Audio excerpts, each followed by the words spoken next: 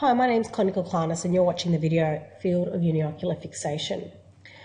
In this video, we'll be discussing how to assess ductions by plotting the field of uniocular fixation. Field of uniocular fixation, in essence, maps the restricted field of monocular movement. So when we have a patient with a limitation of the extraocular muscles, we can actually map the ductions to provide a record of the restricted movement over time.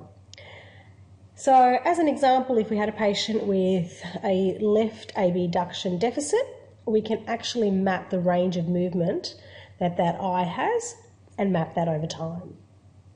Now, generally the field of uniocular fixation is utilised when patients have gross or large restrictions and where the limitation is mechanical in nature. The field of uniocular fixation is actually not commonly used in clinic, and this is because there are other methods of mapping eye movements, and in particular the Hess chart is the most common investigation utilised to map eye movements and to monitor eye movements over time. However, the Hess chart has its own limitations, and an example of this is patients with suppression are unable to be assessed on the Hess chart. So in these instances, if you want to map or create a record of the ductions, then the field of uniocular fixation is a good alternative.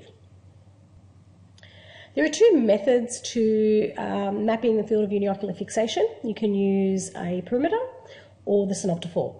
And we'll be, in this particular video, simply discussing the utilisation of the Goldman perimeter in mapping the field of uniocular fixation. So let's commence with the Goldman.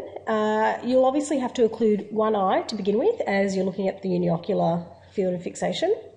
And you will set up the patient as per usual and use a target such as the 2,4E. Now you'll ask the patient to follow the light, and you will observe the patient following that light. You will also ask the patient to identify the first point in time that they notice that the light becomes blurry. This is an indication that the patient has lost foveal fixation and therefore is an indication of where the limitation is and where they have stopped being able to follow the light. Now you can measure through all meridians, and it's suggested that you don't move through at intervals greater than 45 degrees. In terms of mapping the field of uniocular fixation, you would use a visual field recording sheet as you would normally on the Goldman. And here we have an example of a recording sheet with the uniocular fixation or normal uniocular field of monocular fixation mapped here.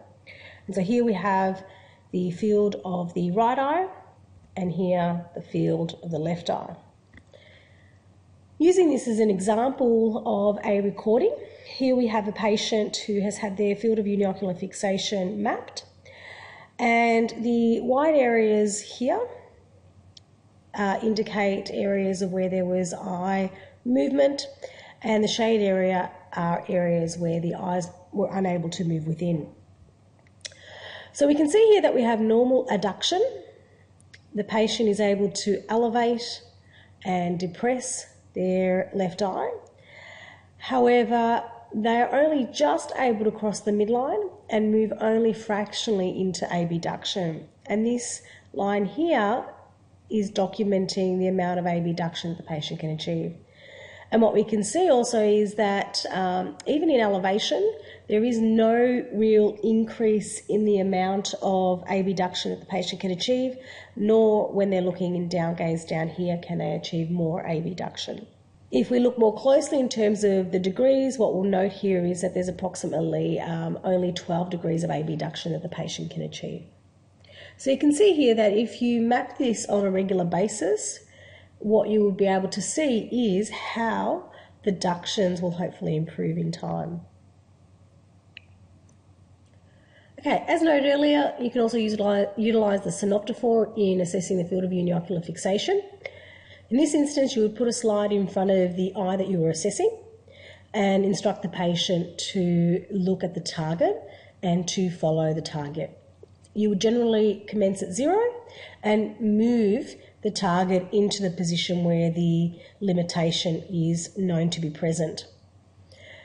You could observe the eye, and in this instance it's easier to observe the eye than it is with the perimeter, and the patient can tell you when the image becomes blurry.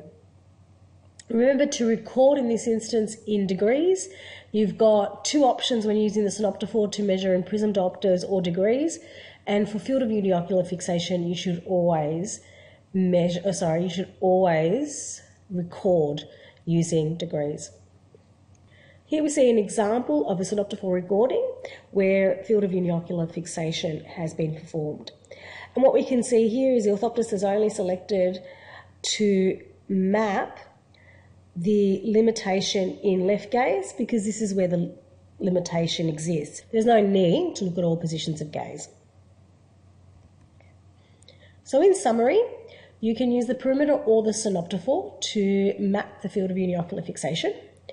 And whilst it's not used commonly in the clinic, it can be useful when you can't use alternative methods of mapping eye movements, and it can be useful in monitoring the progress of the patient's ductions over time. Again, if we go back to Miss Jones, you will note that there is no recording of the field of uniocular fixation, so we don't have a recording to look at in relation to this. Okay, that brings us to the conclusion of this video. Thank you for watching.